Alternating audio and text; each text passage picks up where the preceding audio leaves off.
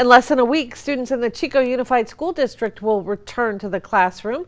Action News Now reporter Danny Maston joins us live from McManus Elementary School. Danny, when and where will students be required to wear masks? Linda, students will be required to wear one of these when indoors, like when inside of the classroom, the cafeteria, or on the school bus. Last Wednesday, Chico Unified voted to follow state guidance on requiring students to mask up for the fall semester in a 3-to-1 vote.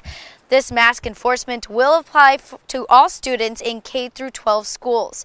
I spoke with Katie Bailey, who is a first grade teacher at McManus Elementary. She was in her classroom yesterday getting things ready to see her students again. She doesn't predict there to be any issues with getting her students to wear a mask.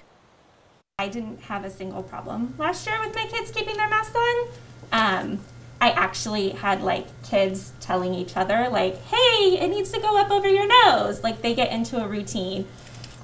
Kids are awesome. I'm sure that wasn't the case with everyone, but we just talk about how it's to keep each other safe.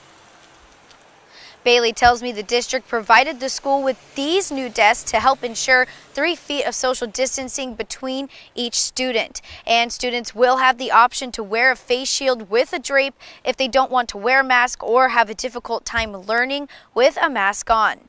Again, students will be required to wear a mask when indoors, except when eating or when outdoors. Live in Chico, Danny Maston, Action News Now coverage you can count on.